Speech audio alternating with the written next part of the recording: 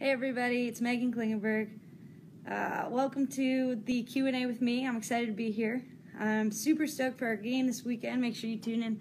Thorns versus Western New York Flash. Woo, go Thorns.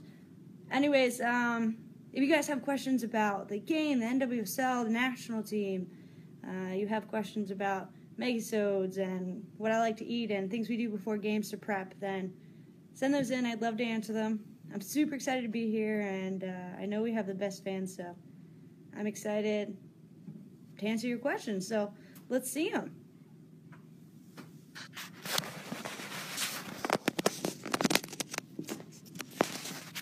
Hey guys, those aren't questions, but hey, how's it going?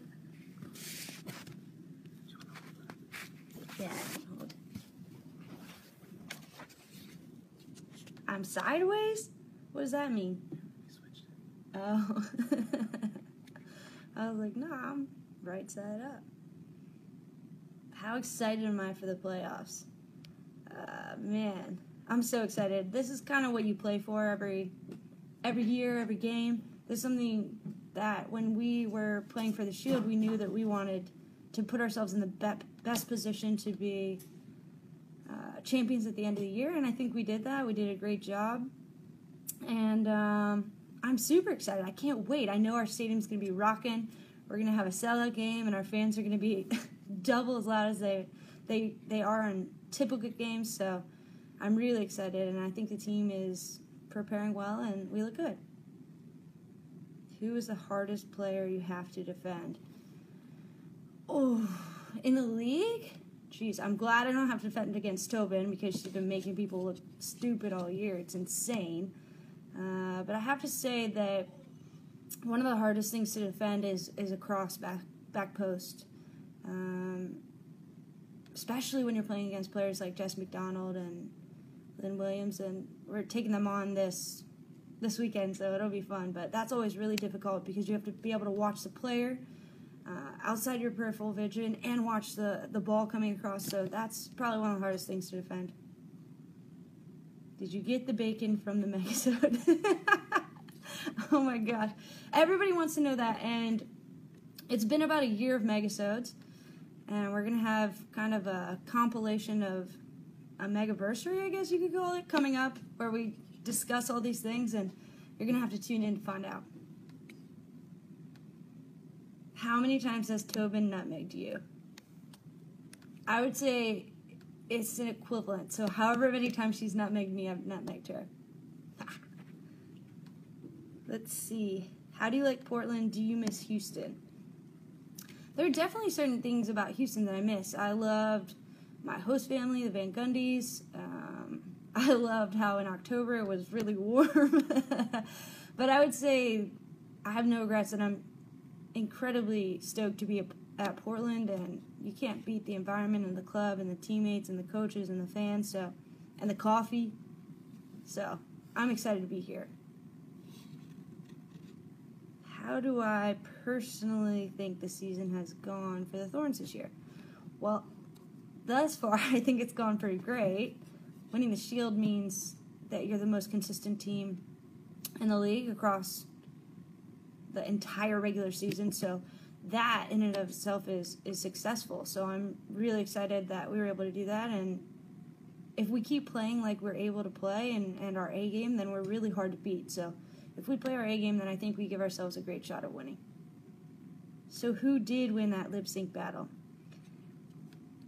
I can't reveal. Unfortunately, it was a closed teams competition, and I feel like I would be violating the laws of teammatehood. I don't even know if that's a word, if I were to reveal that. So what do you like most about playing for the Thorns? Jeez, I love game days, and I love game days for the national team. I love game days when I played for Houston, but there's something really special about game days in Portland. Like, there's a buzz about the city, there's a buzz about the stadium. You can see fans lining up outside Providence Park, and I just love stepping out on the field, especially when there's like a little breeze, a little mist. the turf is slick with water and we can play as fast as we want. There's just something special about that. What do you do during NWSL off-season? Usually I'm with the national team. This year I'm definitely going to take vacation. It's been 2 years of constant playing, so this off-season I'm definitely going to take a break, re-energize, recharge, so I can be just as passionate about soccer next year as I am about this year. What does a defender need from a goalkeeper? I need you to save my ass every time I mess up. That's pretty much what I need. I need Betos to make game-changing saves or whatever whenever the back line or the team in front of her messes up, and they're kind of the last resort. And she's been awesome this year. It's been really great to watch. You've said before that you've been friends with Tobin since you were teens. What's your favorite off-field memory from your teen years together? That is probably something that Tobin is better at answering. But I think one of my favorite stories is when we were in Brazil and we went on this Jeep tour with the national team, and we were like just little baby youth players, and we got these like coconuts, and we were sipping, coconut milk out of these coconuts, and we were, going like almost vertical up these mountains in these Jeeps, and I literally thought I wasn't going to make it home. Probably screamed like a little baby, and Tobin's all there to witness it. I'm sure she remembers, unfortunately.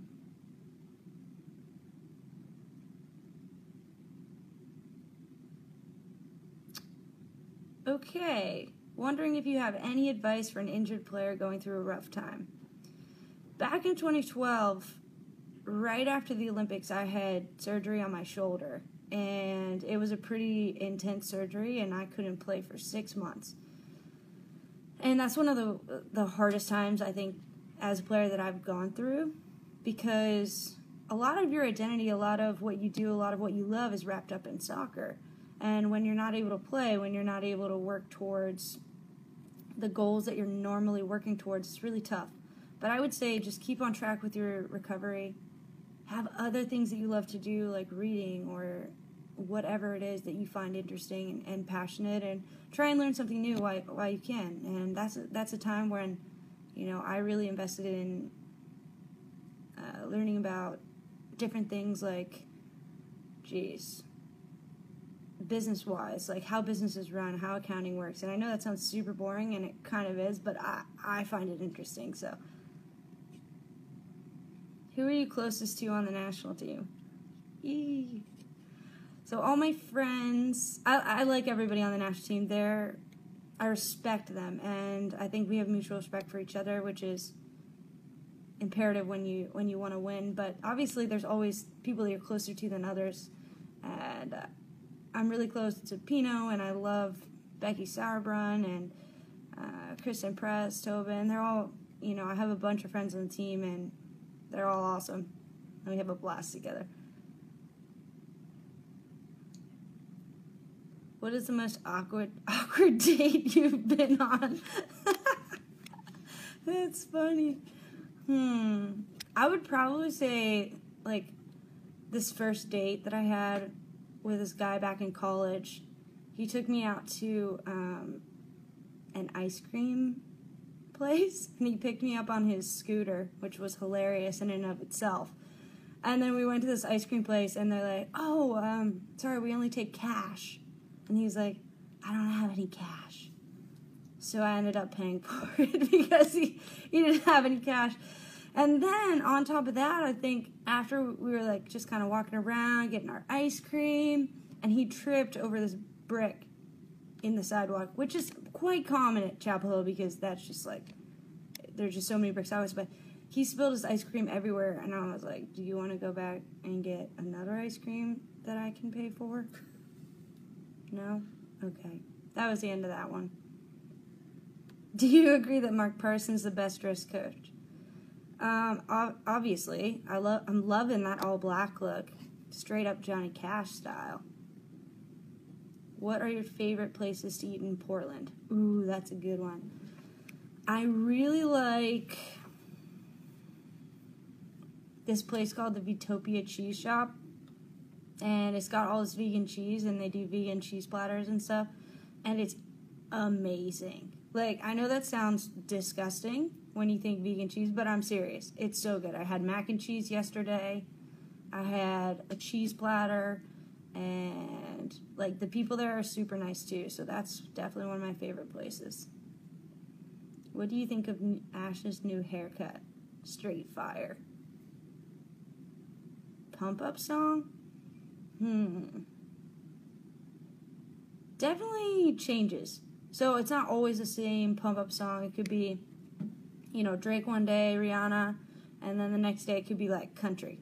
It just kind of depends on the mood. It depends on, you know, what I'm feeling, but yeah, it's always changing.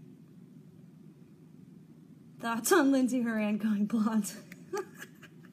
I love these questions. Lindsay Horan going blonde. She's already blonde, guys. Just saying. But yeah, I think she looks awesome. I told her that I loved her brown, and now I love her blonde. She can pull off any look. I'm glad this is being recorded, so I get major friend points. Favorite city I've visited? Favorite city I've visited outside the U.S. is Stockholm, probably, and Rome. I love Stockholm because that's like my old stomping grounds, and they have awesome coffee. It's beautiful. I love how long the summer nights are. The sun never sets. And then in Rome, obviously, they have amazing food and amazing wine and amazing culture, and I really value those things, so those are my favorite ones. Your eyelashes are amazing, LOL. Thank you. What would you tell an 11-year-old girl playing center D how to succeed and become a Thorns player? Well, I would say you have a long way to go. You're only 11. Enjoy life. There are many important things in it besides being a soccer player. I would say find your passion, find what you most enjoy, and follow it to the best of your ability. Because if you are passionate about something, and if you try your best and become your personal best in whatever you're passionate about, then that's an absolute win. Not many people in their lives get to do that, so that's what I would say. If I give you a jersey with my name on it, would you send me one of yours? Are you paying the postage, or how do you get your hair to look so amazing? Have you watched my Megasodes? It describes it in detail, how it gets like this. This right here is called Bedhead with minimal product. So, enjoy. Favorite hobby? I love to cook. I love to read. I'm currently rereading all of the Harry Potter books, even though I'm 28. No shame in that. I love to bike, especially mountain biking and getting muddy and all that stuff, so that's kind of what I'm into. Who's my favorite Steeler? Ha! I love that. Geez, I love the Steelers. I pretty much love all of them, and I support them in everything they do. But I would have to say that my favorite Steeler just retired. Heath Miller, he was class act, and I really enjoyed watching him play. I think that he would do anything for the team. He was an awesome teammate. He made plays when we needed him to make plays, and he's greatly missed. Favorite book?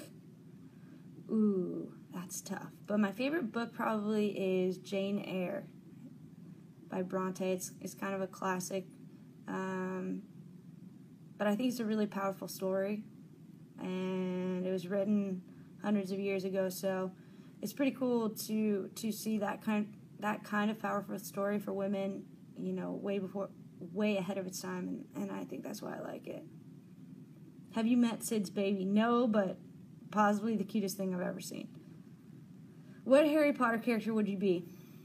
I mean, with this hair, you put on some glasses, I'm pretty sure I'd look exactly like Harry Potter, and I'm not sure if that's a good thing or not, but I have a feeling that that's what I would be cast as.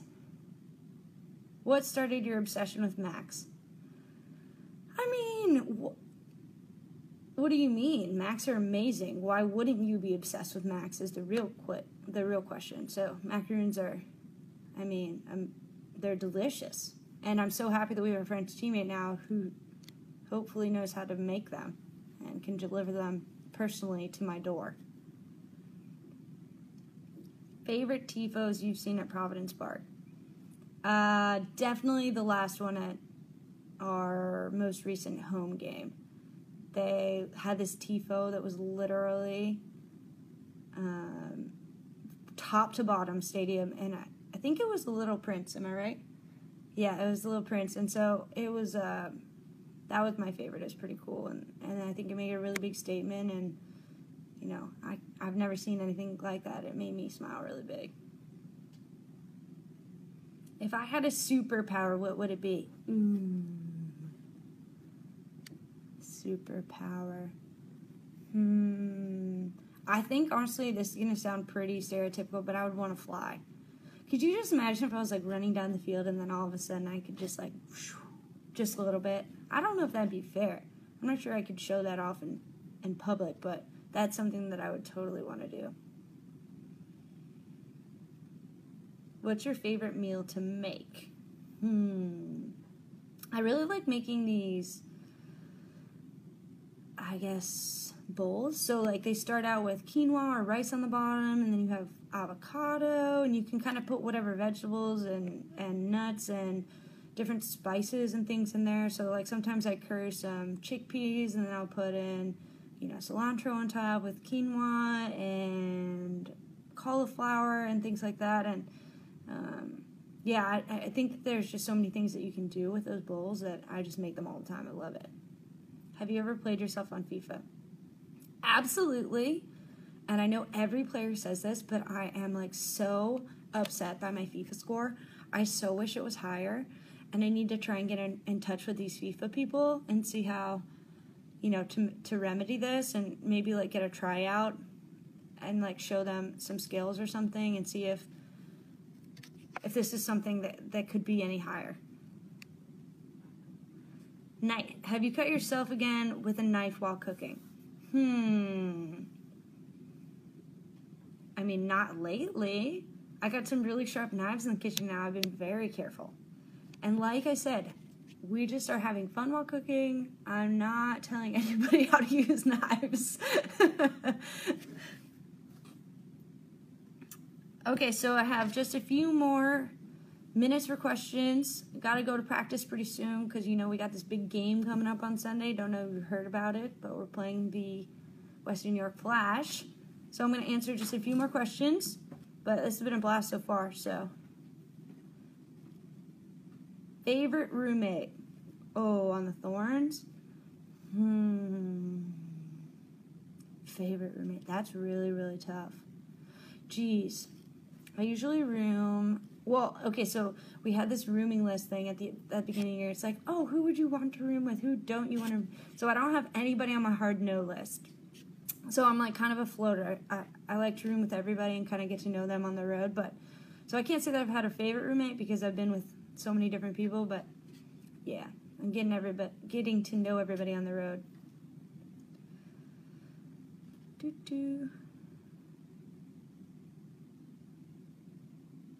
Are you the funniest on the women's national team? I know that Pino's crazier. I think that in my own mind, I'm a legend, but I'm not sure that people will, you know, agree. Of course, I think that I'm the funniest on the team, but I feel like you have to think you're funny, you have to think you're good if you're going to be good or funny. So, but probably not. Messi or Ronaldo? Oh, man, they're so great. They're, like, both so great in their own right, but I think that I really love the way that Messi plays. I think that he can do things that I haven't seen other players do. And Ronaldo's a great scorer, and he's he's so strong, and he's fast, and he's, like, brilliant to watch, but watching Messi is like watching a circus. Like, you never know what you're going to see. You never know what he's going to do. It's so incredible all the time, so. Spirit animal. Definitely, I think my spirit animal is a koala. Like, super cuddly. They look so soft and kind. And then game time starts and it's like... Best smile on the team. Thorns, Yosemite. I mean, everybody knows the answer on that. Have you seen Tobin Heath's teeth? They're, like, perfect. We call her Hoban Teeth, by the way. Just FYI. Who's my idol? I don't think I particularly have an idol, but I have certain people that I look up to a lot, like my parents and my grandparents.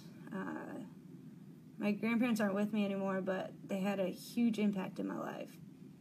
They, taught me to be kind and taught me to help people and not only think about myself and be able to rely on your family and your teammates. And they taught me a lot of really important life lessons that I don't think I would be the player or the person that I am today without them. And I miss them a lot. What's one place you want to travel to that you haven't visited yet? Oh, the very top place is, I have two. One is Greece, because I think it's so beautiful.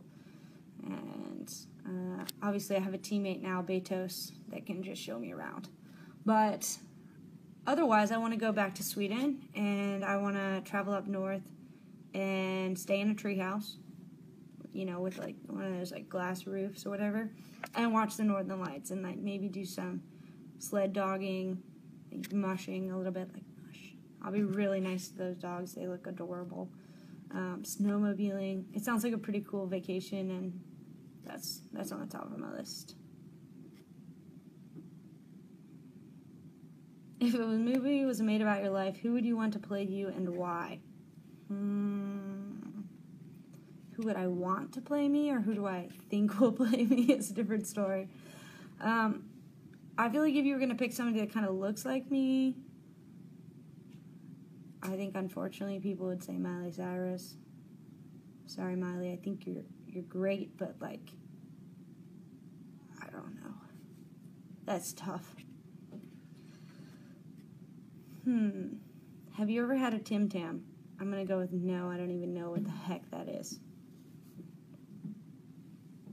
Okay, favorite subject in school. So in college, I took this class called entrepreneurship, and it totally ignited my fire, like, in wanting to learn about business and accounting and how to get businesses off the ground. So that was super exciting to me, and I loved it. That was my favorite subject, and I would take 1,000,000 classes on it. All right, that's all we have time for today. Thanks, guys. I loved hanging out with you. Really appreciate it. It's been a blast, and go Thorns.